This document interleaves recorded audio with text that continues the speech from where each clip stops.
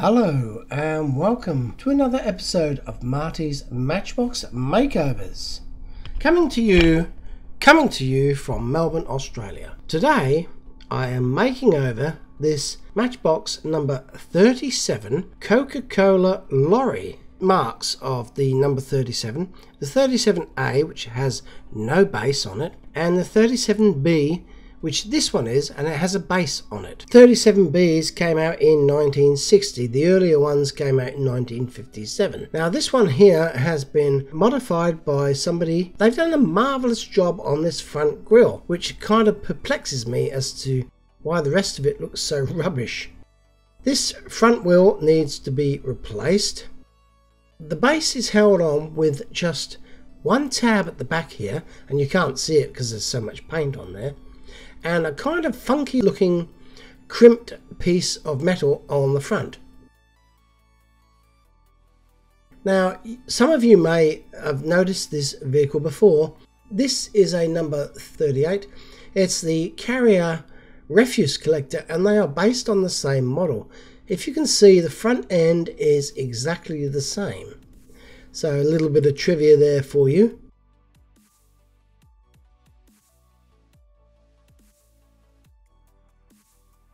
Here's one of the earlier models that does not have the base, just to show you the comparison, the differences in the models concerned.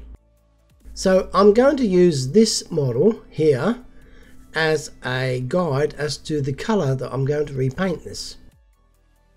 First up, I've got to take the base off of this model. I'm just scoring the paint here with this craft knife.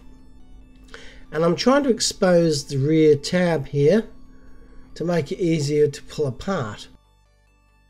Because sometimes this paint, when they lather it on like this, it acts like glue. Now I'm not going to modify the front end here at all. I'm just going to prise it off. The metal is quite flexible, and I have found in the past that you can prise these models apart and then force them back together, and the metal reacts accordingly and retains the base back on it, as you will see at the end of this video.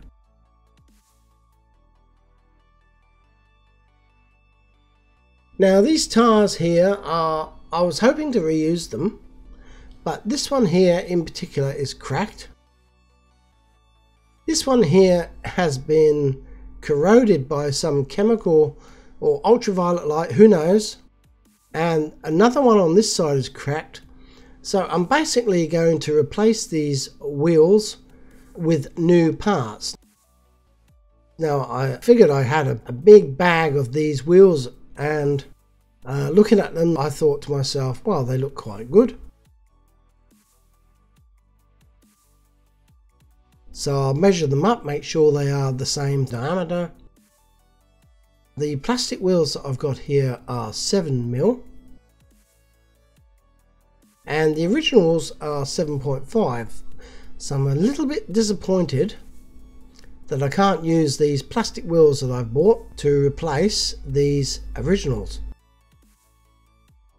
So what I'm going to do is I'm going to take these wheels off, and I'm going to source some more wheels from a similar model, and then I'm going to order some new ones so that in the near future I can replace the wheels on the other model which I'm robbing the wheels off of. All sounds very confusing, doesn't it? I must admit I'm a bit confused myself. Anyway, here we go. I'm grinding down these ends of these axles here using my Dremel with the rotary grinding stone. I'm very careful not to damage the tyres, and here I'm having to use some pliers to pull these wheels off because they're quite a tight fit.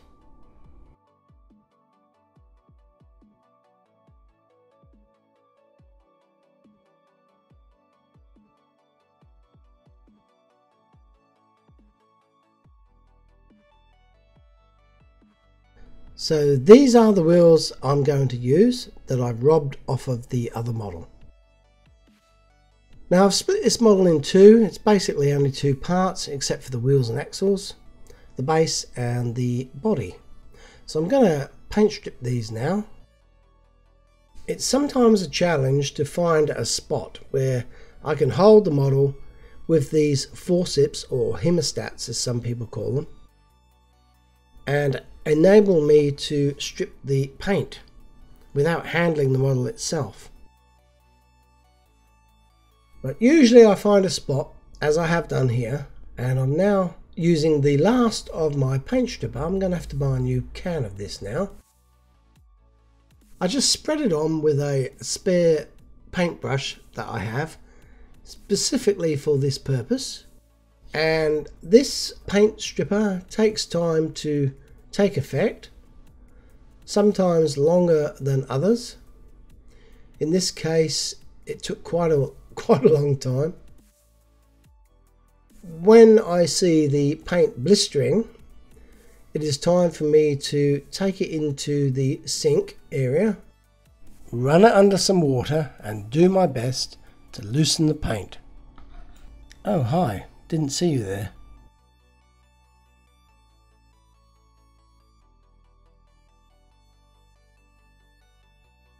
So now I'm giving it a hard, rough scrub with a toothbrush like this, and wow, check that out.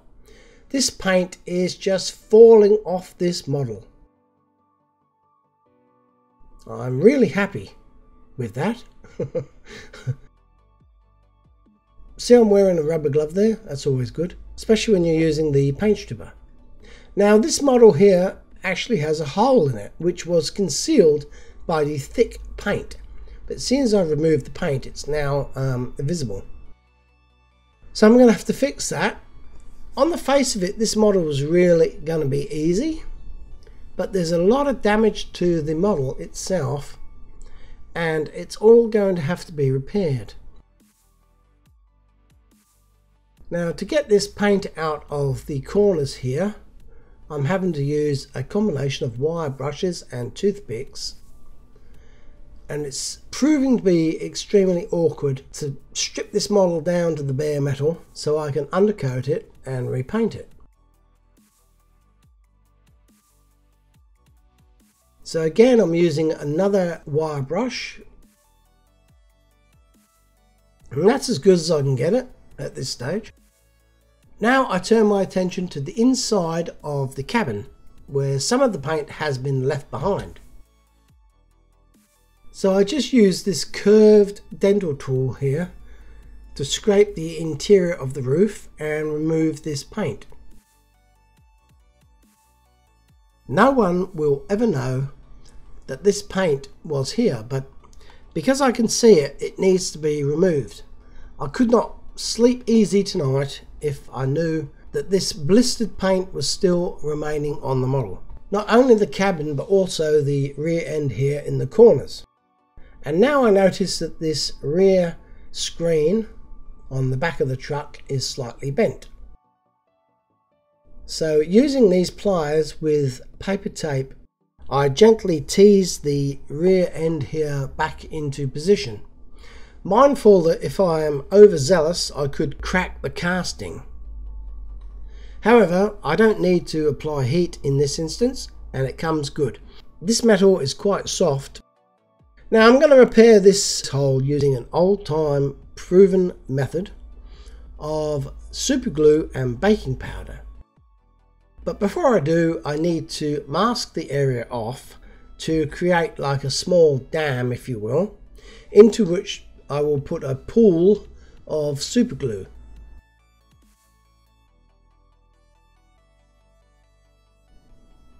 There you can see I have dammed off the hole that I'm going to fill. Now what I do is I just put a little tiny drop of super glue in that hole. Now, it can't run anywhere because of the tape, and I give it a bit of a blast of some baking soda and just agitate it around so that it molds itself to the area concerned. And now you can see there, that is a beautiful repair, and I can reveal it here. I can take the tape off. Now you can see the outside. So this is a two-part repair. First of all, I repaired the inside of the cabin. Now I'm going to repair the outside of the cabin, i.e. the roof. So once again, I used the super glue and baking powder, and now it is repaired both inside and outside, and it just needs a little bit of neatening up.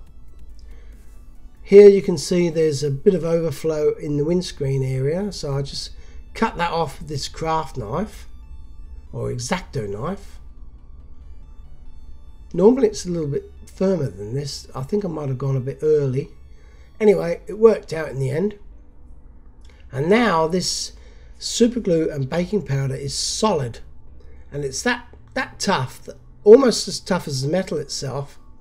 I can file away to grind it down to make it conform with the original profile of the model. Here I'm just putting using a square file to try and define the interior of the windscreen there. And I think you'll agree that repair looks quite good. Now, not only that, you can see now on the roof of the cabin there is some damage caused by corrosion over the years, and I'm just going to fill it up with this Dynatron glazing and spot putty. This is the first time I'm using this, and I'm quite pleased to see it can fill very, very minor imperfections in the model. I notice at this stage that there is a little protrusion here on the underside of the right hand side of the truck, so I just file it away with a small file. I guess it was left there from production. I notice this filler I'm using, one of the warnings on the tube itself says overexposure may affect hearing. So that's my excuse from now on. If Julie calls me and I don't answer, I will say I'm overexposed to this putty. Now I just sand this down with some very light emery paper there, and running my finger over it feels quite smooth. So I'm confident to go ahead and spray this with some undercoat. Of course, the undercoat will reveal any areas that I've missed, which is part of the reason why you do it. I've rounded off the rear end of the top there as well with a small file, just to make it look neat. Now, to undercoat this base, there is nowhere where I can hold it with these forceps. So I'm using an old technique here. I haven't used it for a while. I have to glue a screw, sometimes a small nail, onto the part that I want to hold, because there is nothing to hold it by. But now I can put this in the spray booth and spray it, and I have full control over it, which is quite a handy tip. I'm using this Tamiya Fine Primer Grey for this model.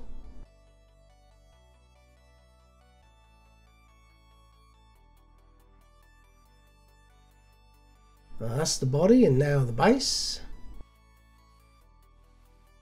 It's great having that screw glued on there. I can snap that off later and no one will be the wiser.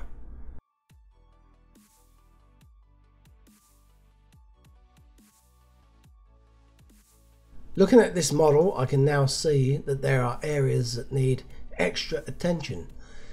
For example, here at the rear of the cabin, you can see the upper sign there has a divot or a dent in it. That needs to be filled.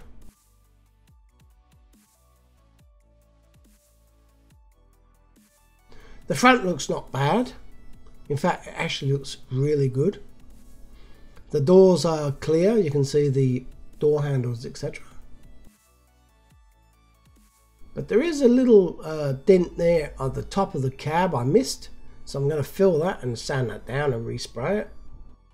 And there's a couple of other bits and pieces there that I felt required extra attention. So I shall come back to that later. Now I'm showing you a little tip here. Using some tweezers, I am holding a small piece of folded emery paper, and where your fingers can't reach, I mean, I've got fat fingers myself, so this was really handy to sand down these tiny little areas. Now it's time to mix the paint. Now I'm using this other Matchbox Coca-Cola truck that I have as a guide to mixing the paint, and this model incidentally was donated by a W. Cruitt from Middelburg in Holland. So thank you, W. Cruitt. Without you, I would be unable to match this paint. Now this paint here, straight out of the pot, the Lemon Yellow X8 from Tamiya, is pretty damn close. However, it's not exact, so I thought I would add a couple of drops of red from the Mr. Hobby range, the 327 there, just to try and make it a little tiny bit orangey. Initially I thought, wow, I've put too much red in there, but stirring it around, it does disappear and blend in. And now I think I've got the exact colour, so I'm happy with that. I just thin it down with some thinners, funnily enough. Always make sure that there's adequate ventilation in your spraying area. Just putting the paint now into the airbrush. Give it a test spray on the newspaper. Everything seems good, so I go full steam ahead. As usual, I give it a fine coat followed by a thick wet coat, and I don't pause in between because the fine coat dries really quickly. So by the time you've covered the vehicle with the fine coat, it's ready to go with the thick coat. To speed things up, I put it in my little sandwich toaster to dry this paint, so I can handle the model to reassemble it without leaving any fingerprints on it. Normally this would take 1 to 2 days. As for the base, I'm going to go with my favourite satin black. Spray it on. This is a real cheap paint from the $2 shop, and it is surprisingly good. Now here's all the parts ready for assembly. So first up, I'm going to put the wheels on the base. So I go out to my shed to use my drill press for securing the wheels on the axles, and I'm going to show you that now. So remember, these wheels were robbed from another vehicle, and I'm ordering some new ones for the other vehicle. I will do it up in the future and add it to my collection. But in the meantime, I wanted to show you this model. So I've taken the wheels off of it and I'm repurposing them here.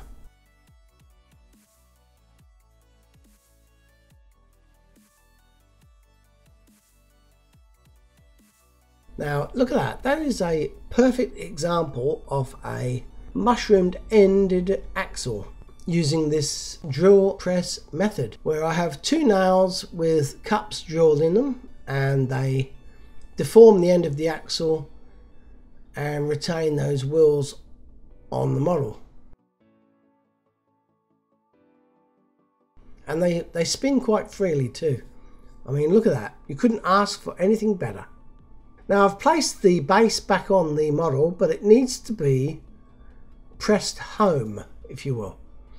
So I'm experimenting here. I've been using a couple of wooden stirring sticks here. I give it one strike with the hammer, and yes, it is locked into place, which is great. So the base of this looks really original. Only one thing left is to put the decals on. I ordered these decals from recovertoy.com and they are very, very good. I've used them before. This is not the first time I've done this model, but it is the first time I've filmed it.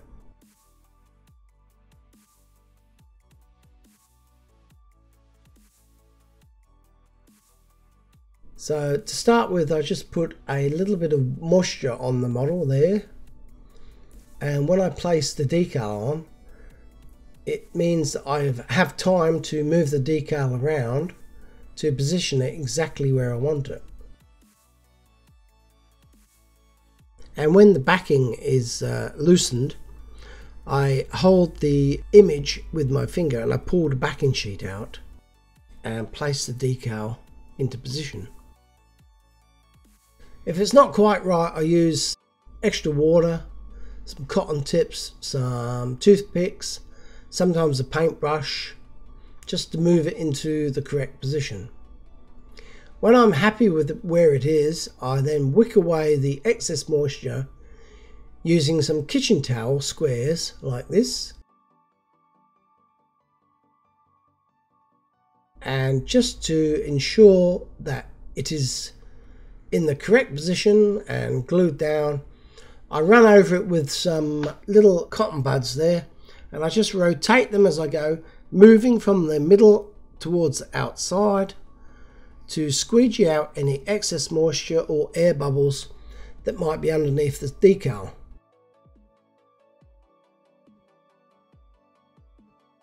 So I've done the two top ones, now I'm doing the rear.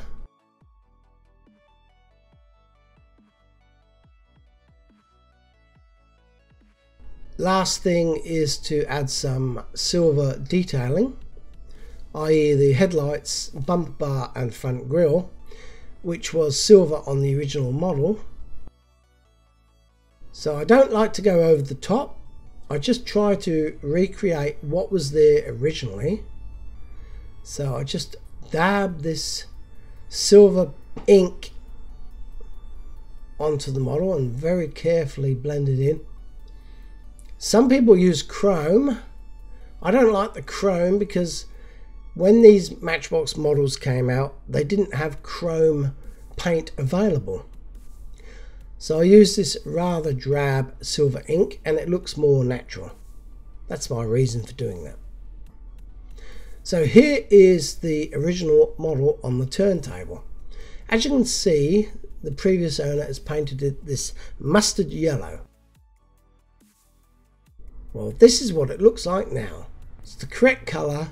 It's got new wheels, new decals, a nice crisp painted front end with the drab silver ink to make it look original. And I think you'll agree, this is a cute little model with those crates of Coke in the back. It looks amazing.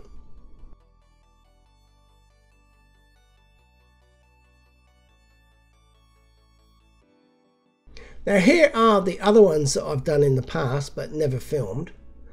The one in the middle has a partial load. It's not full. As you can see, some of the crates are missing. And this was the second version of this model. The orange one is the earlier model that came out in 1957. It has a partial load on the back of it, i.e. some of the crates are missing. That's what sets it apart. Also, it has no base. So I hope you've enjoyed this video on the restoration of the number 37B Coca-Cola truck. So me and Kevin were in the milk delivery business, but there was no profit in it. So we've gone into the soft drinks. I don't know where he is. He was supposed to be back in 2 minutes. He was going to make a delivery to number 16 Kia Ora Drive, but where's he gotten to? Oh, he's in the cabin.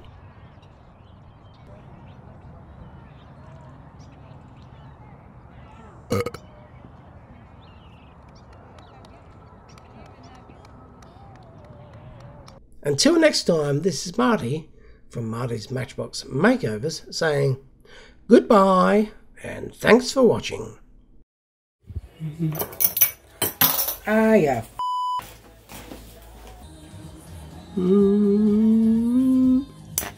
I was a bit worried about that. These axles don't fit on this wheel.